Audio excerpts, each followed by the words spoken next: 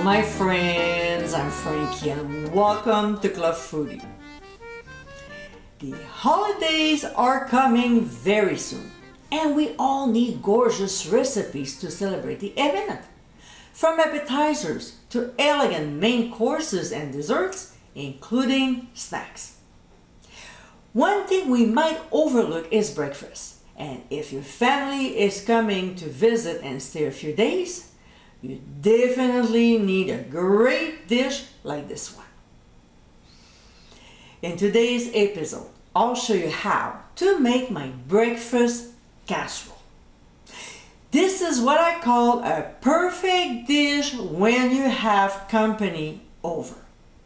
It's very easy to prepare, plus you can make it in advance. We all need simple recipes during this crazy time of the year, right? So my friends, let's get cooking. The first ingredient we'll be looking after is the potatoes. After peeling and cutting them into pieces, we'll shred them. There's two ways of doing that. Either we take a box grater and use a large holes, or use a food processor, which is the one I'll be using. It's much faster, plus it's too early in the morning. I'm not quite awake yet. When we're done, we'll drop them on a clean dish towel, gather the corners just like we do when making latkes or hash browns, and hold the top tightly. As we can see, it's already wet, so we'll move on to the sink and squeeze it firmly to remove the excess moisture. We should end up with roughly 3 to 3.5 cups of potatoes. Next, we'll transfer the shredded potatoes to a microwave-safe bowl and cover tightly with cling film.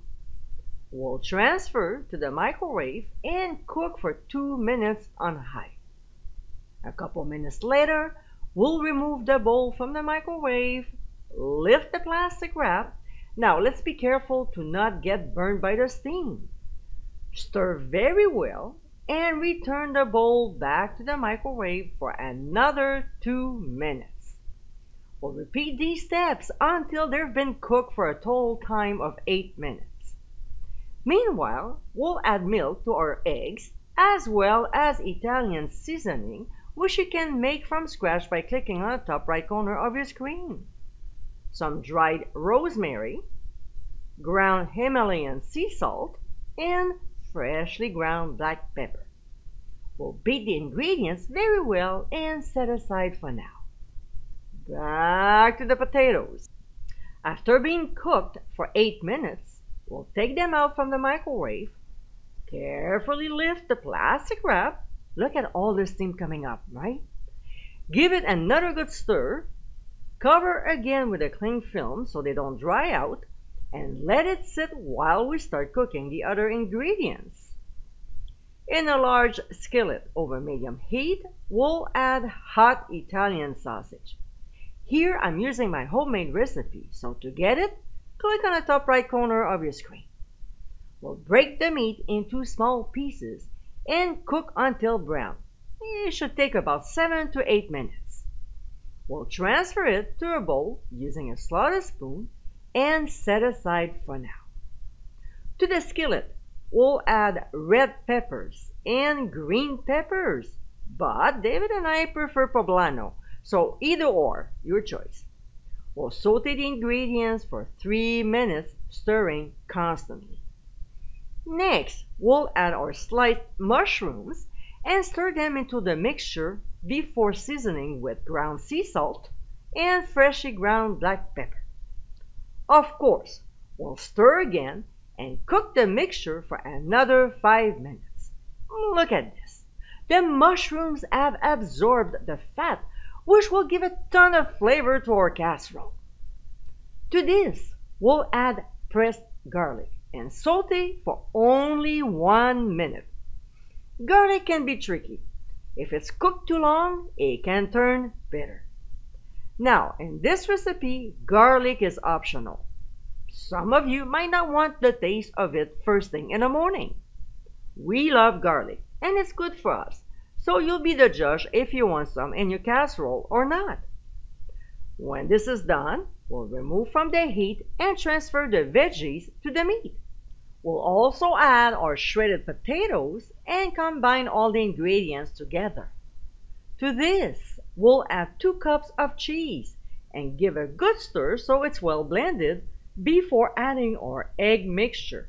And of course, we'll stir once again, making sure all the ingredients are well coated. We'll spoon the mixture into a 3-quart baking dish, generously greased, and level it out with a spatula without pressing down too much. Just level, that's all. We'll evenly sprinkle on the remaining half a cup of cheddar cheese on top, as well as sweet paprika. We'll then cover tightly with foil, and at this point, the dish can be stored in the fridge for the next morning or transferred to a 375-degree preheated oven. We'll bake for 30 minutes. When the half an hour is up, we'll uncover and return the dish for another 15 minutes or until a cake tester inserted in the center comes out clean. We'll remove from the heat and let it rest for 10 minutes before serving. And my friends, this is our breakfast casserole. This dish is packed with yumminess. Colorful, cheesy, and delicious, it's a great recipe to have on hand. The bonus with this is you can prepare it ahead of time and cook it the next morning. Absolutely perfect for when you have company over or hosting a brunch. I hope you give it a try soon, and be sure to visit clubfoodie.com for ingredient amounts, directions, and more info. Until next time, my friends, bon appétit!